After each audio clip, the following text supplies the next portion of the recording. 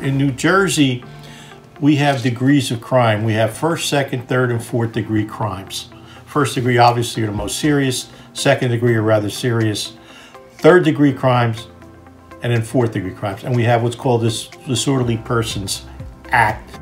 Those are charges that you do not have criminal implications, so you will not have a criminal record if you're convicted of a disorderly persons offense. You should be aware, first degree crimes, very, very serious. The presumption is jail. Second degree crimes, there's a presumption of jail. There's also mandatory minimum maximum in certain statutes, which in New Jersey, we have very, very tough laws. It's called No Early Release Act for certain crimes, which is 85% of the mandatory minimum maximum before you would be eligible for parole. So for instance, if you get charged with a first degree charge that warrants an 85%, you could wind up with a presumptive sentence, say of like 13 years, where you'd have to do 85% of that, which comes out to almost 11 years.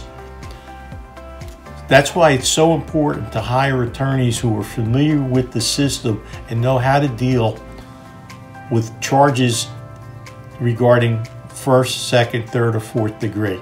It's very, very important. To get a charge to be a third degree charge is important because on a first offender, third degree, the presumption is you do not go to jail. I'll give you an example. A second degree crime of theft, anything over $75,000 a second degree, you would wind up going to jail. On the other hand, if you can get that negotiated below $75,000, it becomes a third degree crime, and the presumption is you don't go to jail. That's why it is, as I've said before, and I have to emphasize this, it is paramount that you hire an attorney that knows the system and knows what they're doing, because there's certain buttons to push. That attorney will know what buttons to push with the prosecutor.